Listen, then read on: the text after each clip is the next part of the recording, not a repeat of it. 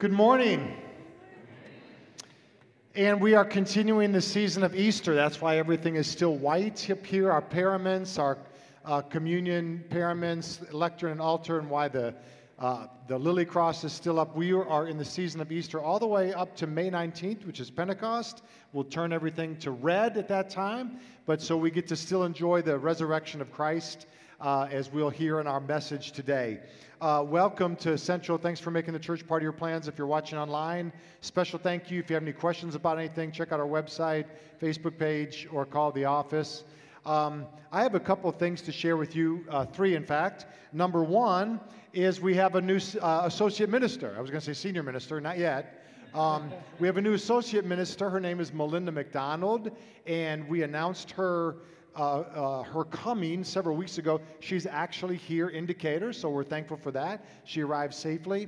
She'll be starting tomorrow officially, so next Sunday will be her first Sunday in worship. But 2 weeks from today, at this 10:30 service, that's April 21st, 2 weeks from today, we will be installing her in her capacity as an associate minister as part of our service.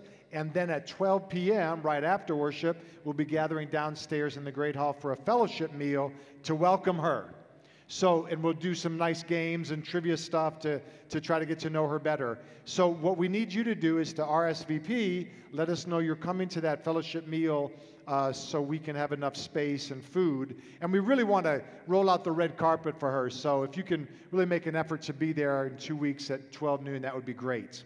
Also, we're already thinking about the academic year 2024-25.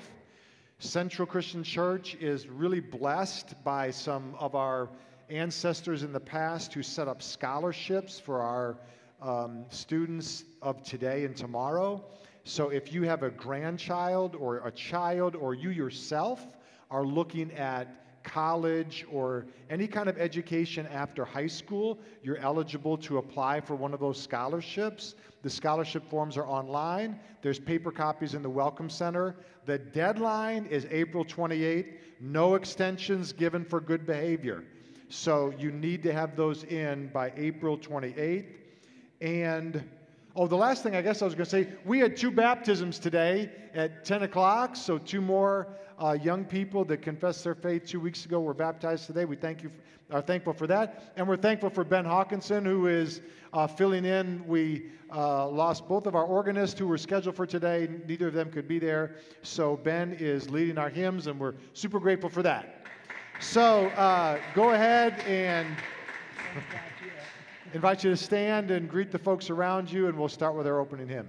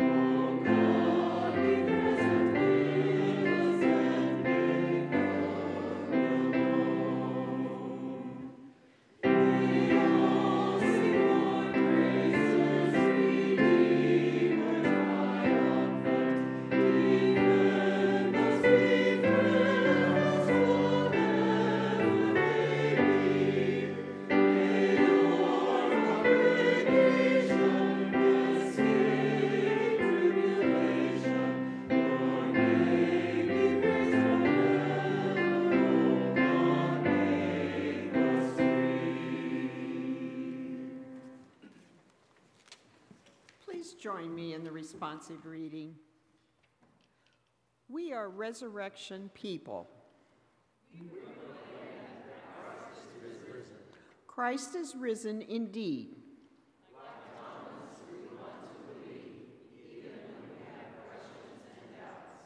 With the eyes of our hearts open, may we be ready to encounter the risen Christ.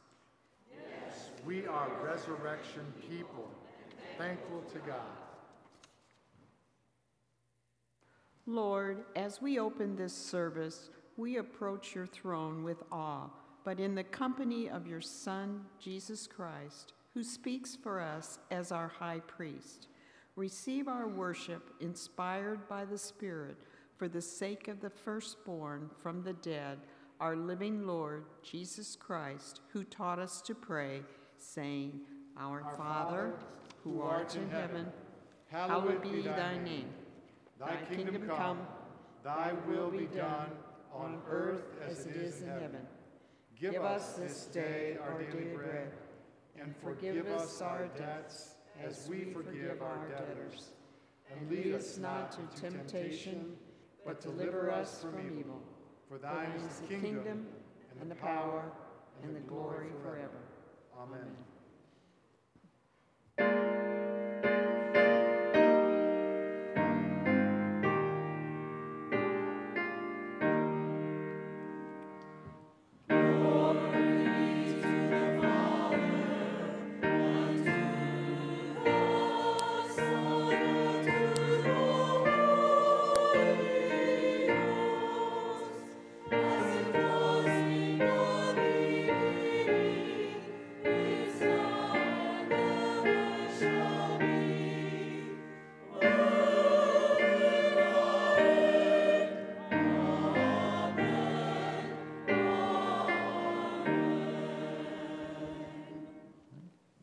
Be seated, and we've come to a time for all God's children. So if there are any kids that want to come up front with me and join me, I'll invite you to do so now. How's it going? You got up here fast. Yeah. All right. Hey guys, how are you doing today? Good? All right. Oh, we got a couple more. All right. All right. So welcome. So today, we are going to be talking about prayer. So when are some times that we normally pray? When's one?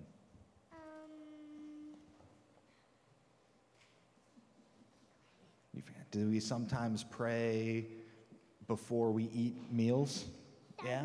That was your answer? Yeah. That's a good one.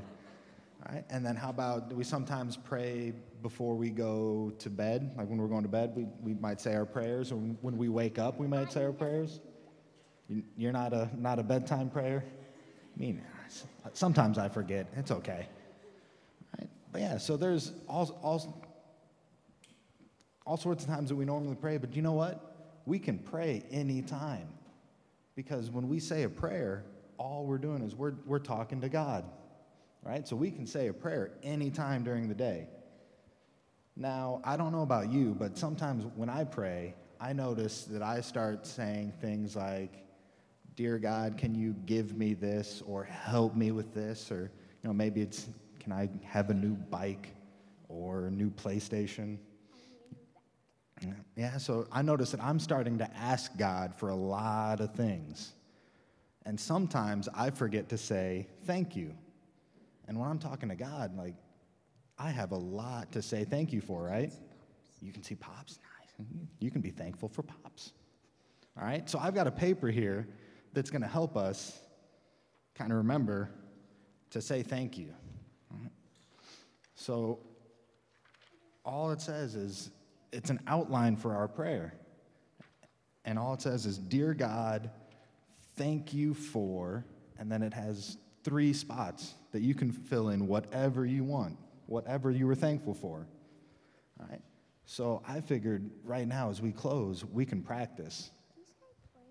Yep, those kids are praying, right? They have their hands folded and they're bowing their heads. So I'm thinking right now we can practice it, and I'll say a prayer and you guys are going to repeat after me, okay? So let's fold our hands and bow our heads. Dear God, thank you for our families, our friends, and our church. Amen.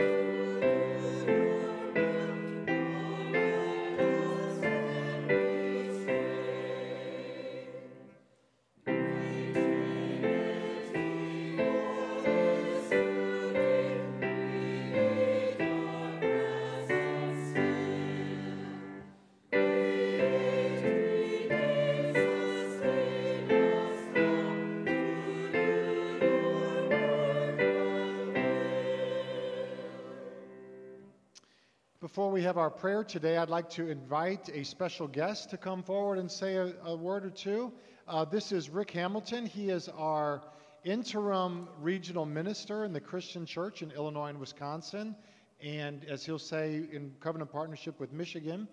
We welcome you. He's been spending the morning with us and like to bring greetings for us.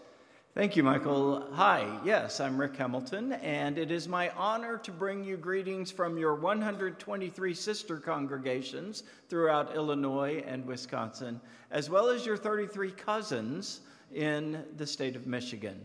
We are two regions in covenant partnership with one another, and that relationship is growing and thriving, and that is all very good news. You will hear more as the year unfolds. But for now, I wanted to pause and give thanks for you, for Central Christian Church, for its message of love of Jesus that you get to both receive and share each week, as well as your generous support for the church in the world. We are so thankful for you, and I am thrilled to be with you today. Thank you.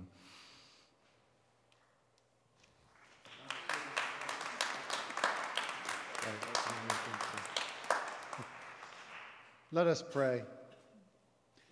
O God of grace and God of glory, we give you thanks for the gift of resurrection and for all the ways you bless us with new life, for healing after surgeries, for the blooming of flowers after a long winter, for reconciliation after a dispute or disagreement. Yet we also confess that we sometimes struggle to perceive your presence, even though you are standing right in front of us. That we sometimes struggle to recognize your hope and good news, even though you so desperately want us to receive it. As the apostles who huddled together in Jerusalem after that first Easter were changed by the resurrection of Christ, even though not fully knowing what it all meant, we offer up our prayers and ask you to help us grow in our faith, even as there may be much uncertainty around us. Oh God, we pray for our world, that you would transform the governments and corporations that shape it, that they might be renewed in life-giving purpose and for the sake of the common good. We pray for our country, that we might see one another as fellow travelers on a shared road, and that we might find the courage to break bread together after a long journey. We pray for our church, that we might not take ourselves so seriously that we would discount the gifts of others, but that we might find joy and inspiration in our working together. We pray for our regional minister and our regional staff, that you might guide them in all the ways they seek to serve you. We thank you for bringing Melinda McDonald to us and look forward to beginning our ministry together with her next week. And we pray for ourselves because we all have a natural tendency to want to see it, to believe it. But help us trust in you and believe in what you see, even if we can't see it yet. Oh God, keep us open to encounter your holy moments when they are revealed to us. Strengthen our fellowship with one another and with you, that we might find all we need to continue our journey with Christ, in whose name we pray. Amen.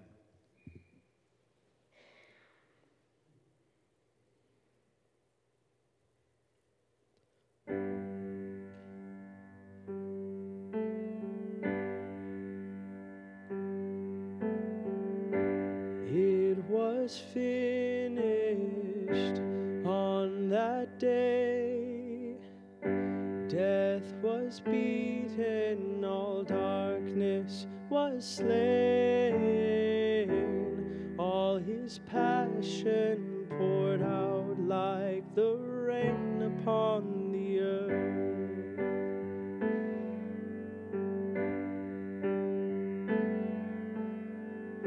3 days buried, they came to mourn. The stone was rolled away, the veil was torn. For he has risen, he is the King of all the earth.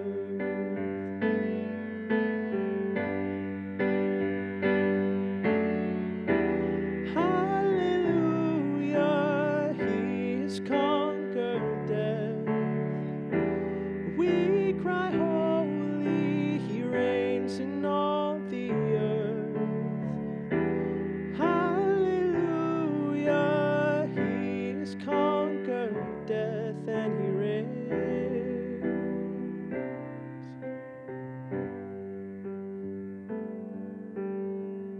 The room was shaken, the wind of God, the fire from heaven descended upon the Holy Spirit, the power of God for all the earth.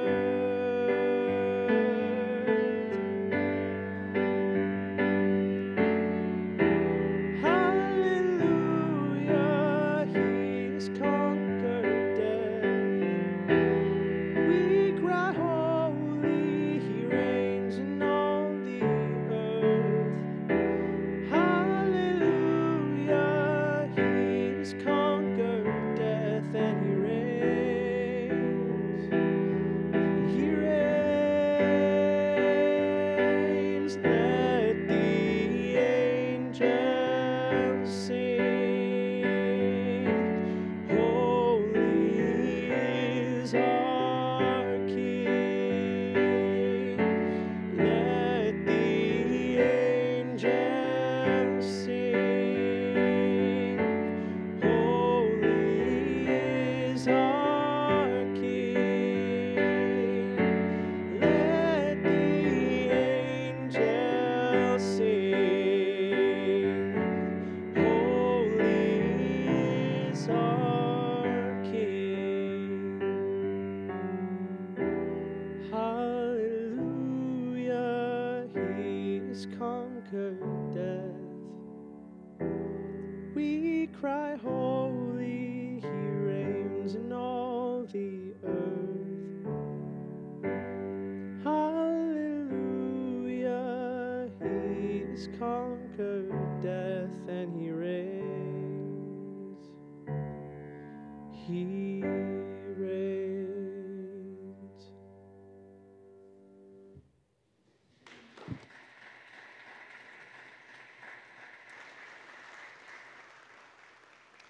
Okay, quick show of hands here for a moment. Raise your hand if you would like to have less stress in your life. Anybody? Less stress? How about raise your hand or keep it raised if you'd like to sleep better? How about more energy? Optimism. Anybody want to be more optimistic when you wake up in the morning? What if I told you that you could have all that and more, and you wouldn't have to take a pill for it, a shot for it, and it's even biblical? Any guesses? Generosity. It's true. Google benefits of being generous, and those things will pop up on the list. We are generous in the church, though, for a reason that is far less self-serving. We believe what Paul says in Galatians chapter 5, that generosity is a fruit of the Spirit, and there is never a law. Paul says there's never a law against being generous. So that's why we give. You decide if you're sleeping better, if you're more optimistic, and all of that. We'd love your testimonies. But now that's why we take a moment in all of our worship services to gather offerings and to bless them and dedicate them. So if you have an offering you'd like to give to support the church's ministries, you can do that, in the offering tray at the back of the sanctuary on your way out of the worship sanctuary, or you can give online or bring your offering by the church, whatever's convenient to you. But let's stand at this time and sing the doxology and bless the offerings that we have received.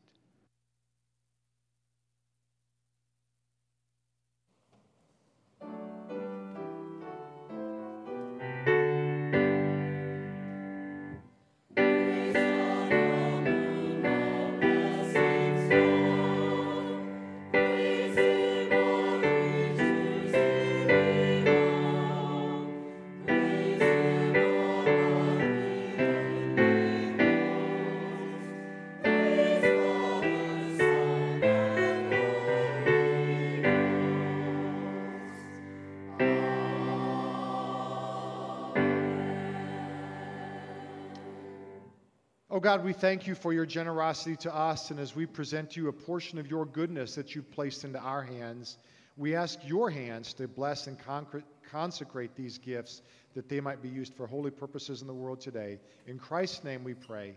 Amen.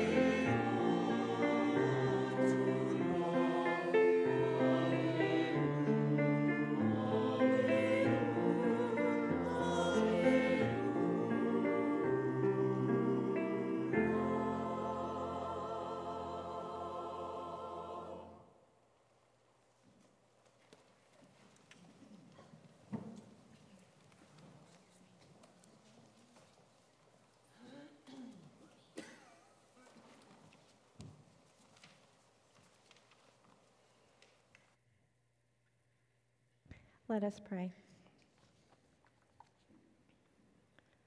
God, prepare our hearts and our minds for the word that you would speak to each of us this day. We pray this prayer with hope and joy. Amen. The sanctuary was packed. It was a Sunday like all others for Christians who worshiped in the former Soviet Union. It was an hour for them to come together to worship God, but under the watchful eye of the government in the form of multiple restrictions and unannounced interruptions and sometimes abuses. The parishioners did not know the parameters that had been given to that morning's preacher. He had been informed that he could indeed stand in the pulpit and preach a sermon. However, he was instructed that he could preach for no more than 1 minute. What would he say?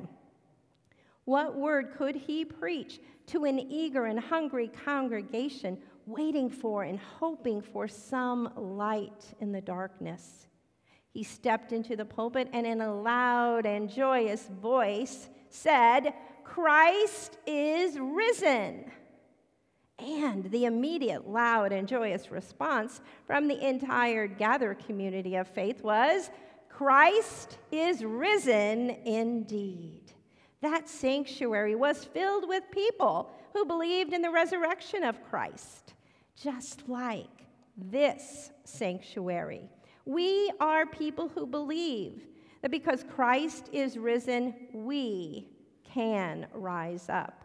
We are resurrection people, descendants of believers who have come before us, including the disciple Thomas, who is the subject of our scripture reading this morning.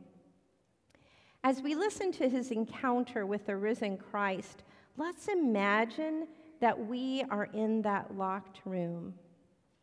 Hear these words now from the Gospel of John, chapter 20, verses 19 to 29.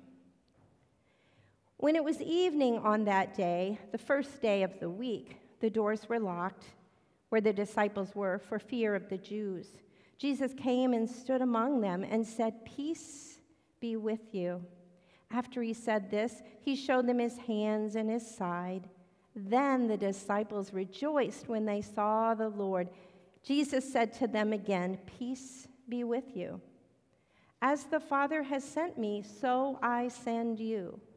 When he had said this, he breathed on them and said to them, "Receive the Holy Spirit. If you forgive the sins of any, they are forgiven them. If you retain the sins of any, they are retained."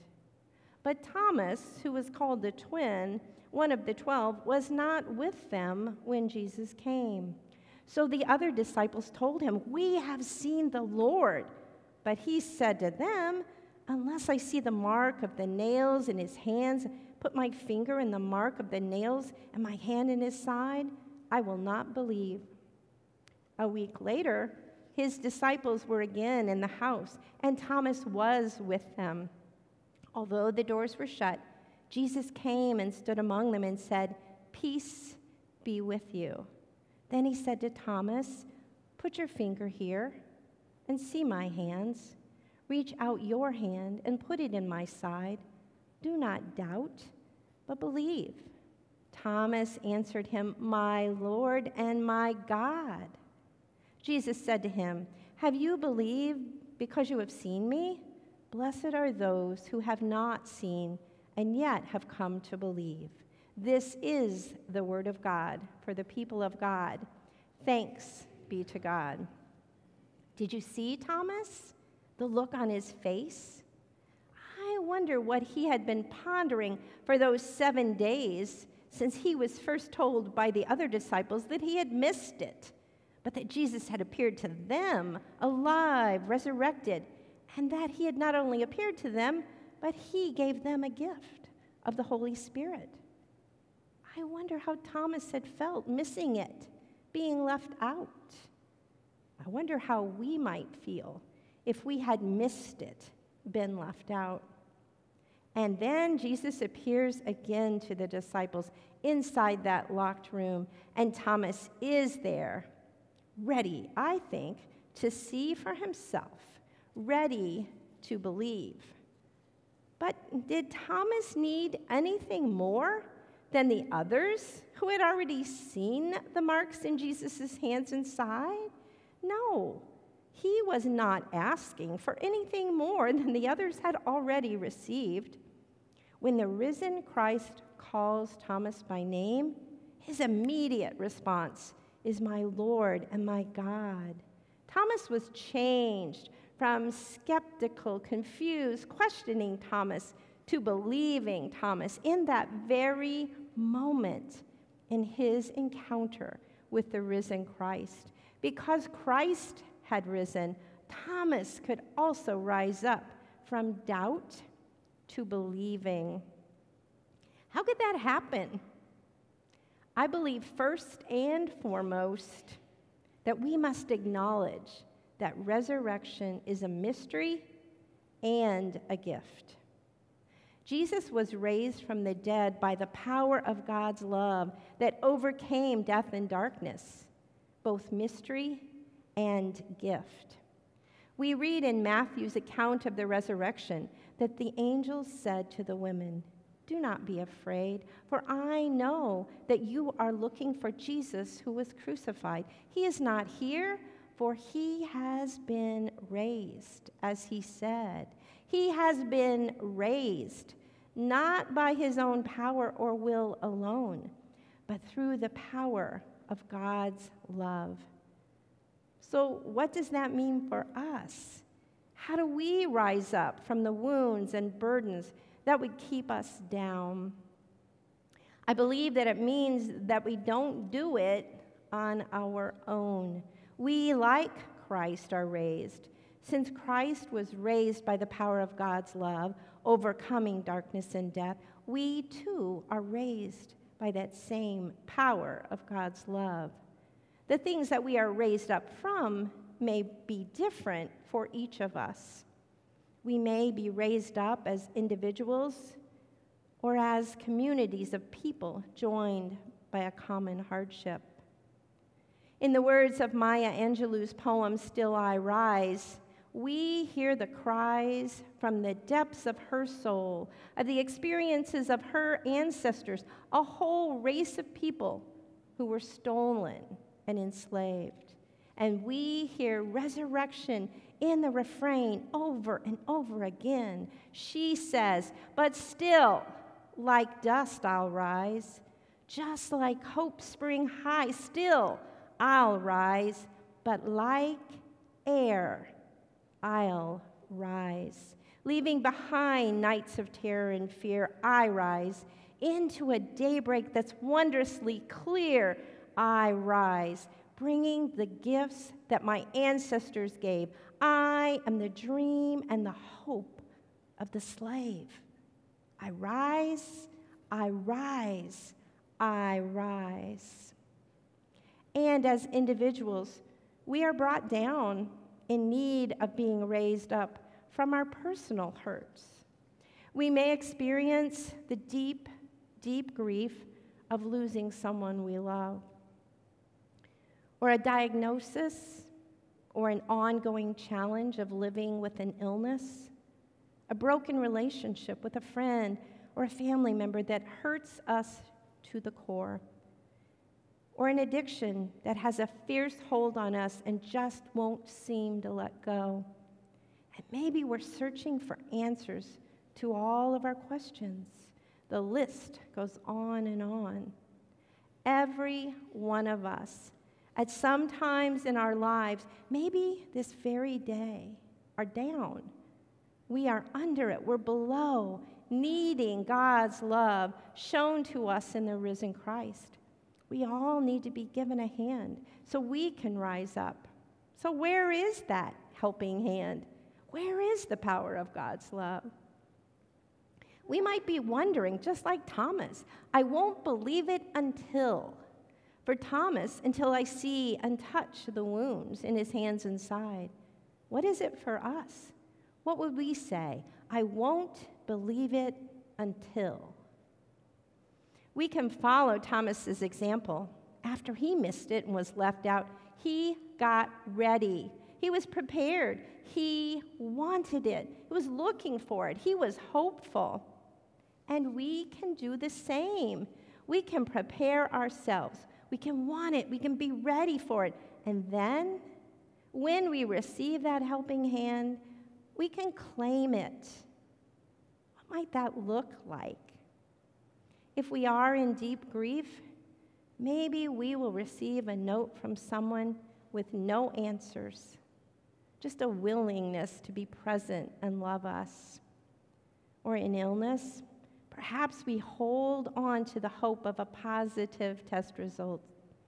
Or maybe instead, we hold on to the compassion of the doctors and nurses and caregivers who cannot heal us, but can stand with us. And in the midst of a broken relationship, maybe it's our unanswered prayers that we hold on to and trust the power of God's love.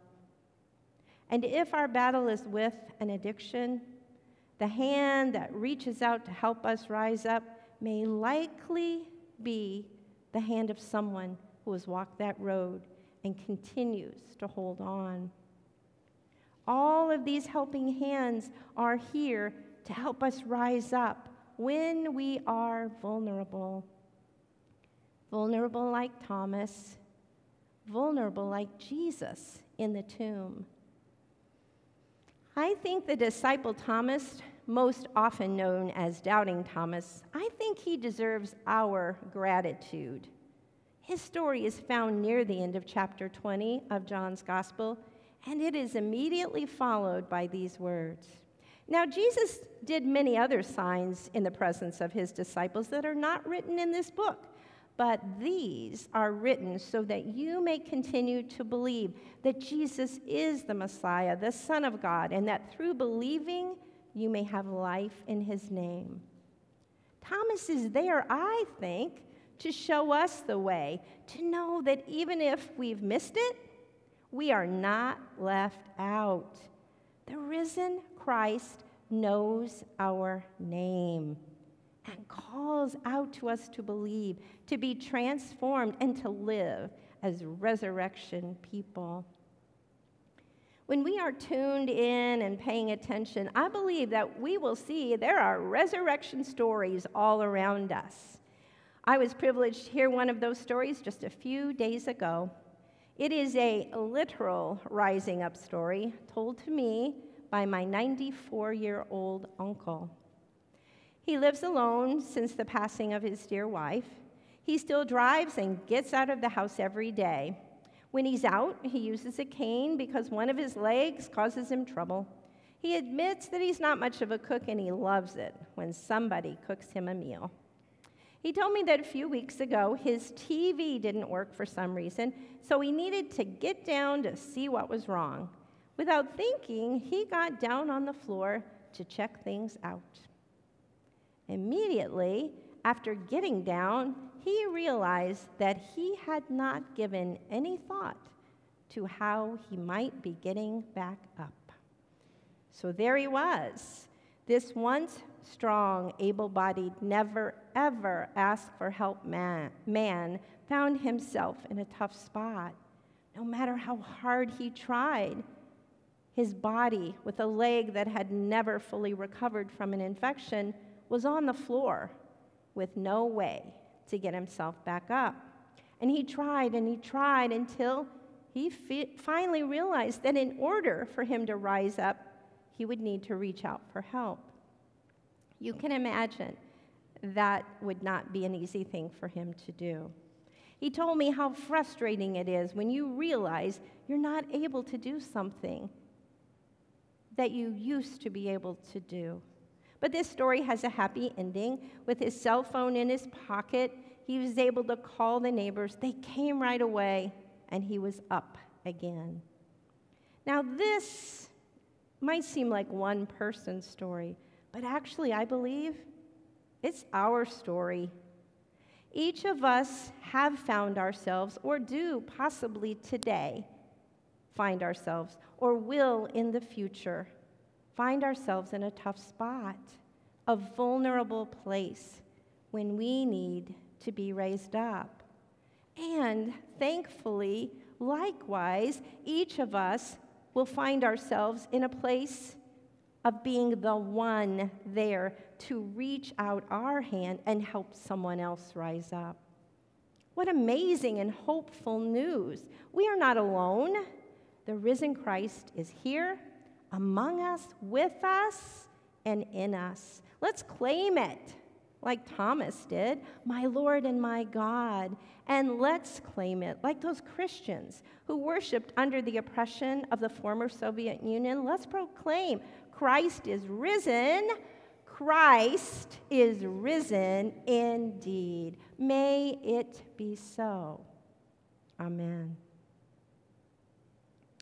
And now, as we prepare ourselves to move to the time of communion, we invite you, as we do each week, if this would be the day that you would make your confession in Jesus Christ, or you would join Central and become a member, we invite you, when we sing our communion hymn, to come forward and we will greet you here. If that is not your calling this day, we invite you to stand and sing and prepare for communion. Let us stand now.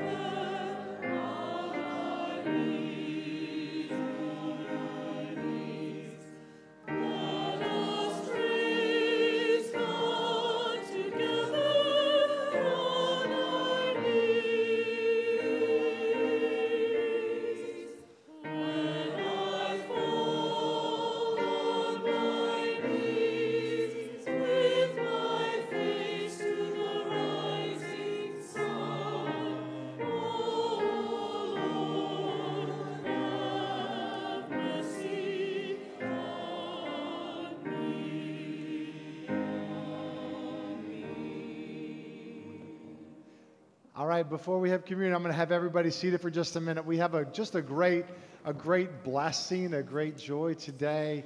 This is Noelle Cohan, and she has come forward today to join the church, which we are so thankful. We say that we're always thankful for the way that God brings our lives together, and give thanks that God has allowed our lives to intersect through our shared faith and through this place. So Noelle's been coming for about 4 or 5 weeks. She loves traditional worship. She is an early riser, has been here to 8 o'clock, but is also loving 10:30. Went to Sunday school today, the ecclesia class, loved that. I asked if she wanted to say a word. She said, no, thank you.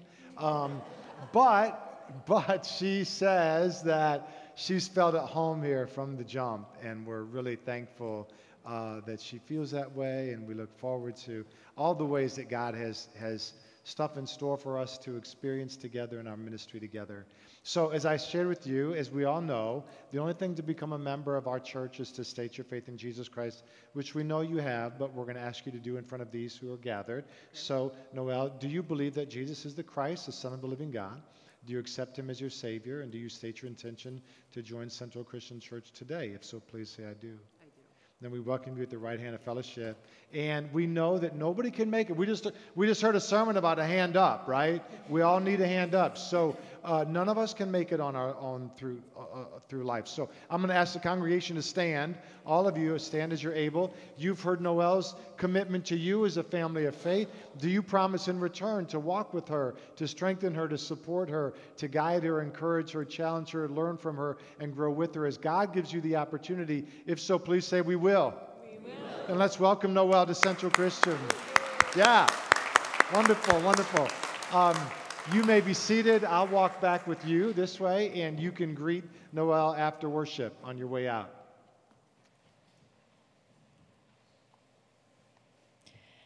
When we are infected with doubt about our Christian beliefs, should we be disappointed in ourselves? Not necessarily. When Thomas had doubts, Jesus was there to reassure him. Doubt, when it leads us to seek answers to our questions and leads to a renewed reliance on God, doubt can be compared to an immunization exposing our bodies to a small amount of virus so that we can learn to defend against it. So as we gather at this table to remember our Savior Jesus Christ, let this Holy Communion strengthen our faith for the days ahead. And as we come to the communion table, please know you are welcome here. We practice open communion. This is Christ's table, and we stand here on his behalf. So now let us remember, on the night that Jesus was betrayed, he took bread, he blessed it, he broke it, and he gave it to them and said, "Take, eat. This is my body broken for you."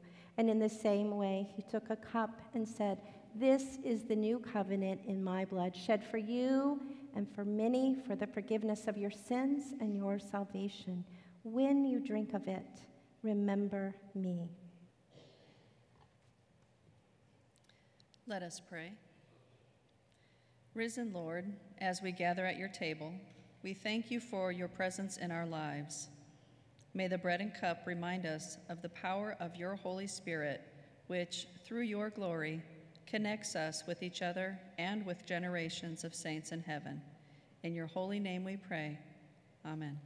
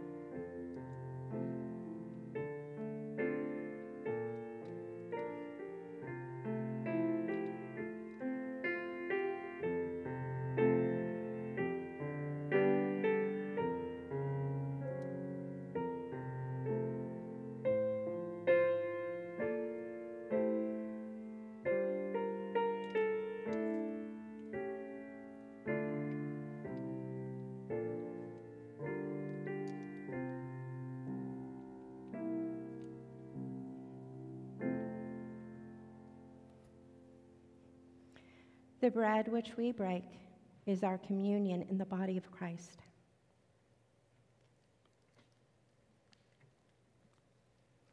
And the cup of blessing for which we give thanks is our communion in the blood of Christ.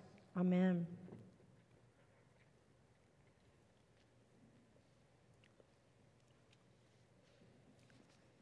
And now, as you are able, I invite you to stand for a blessing and our closing hymn.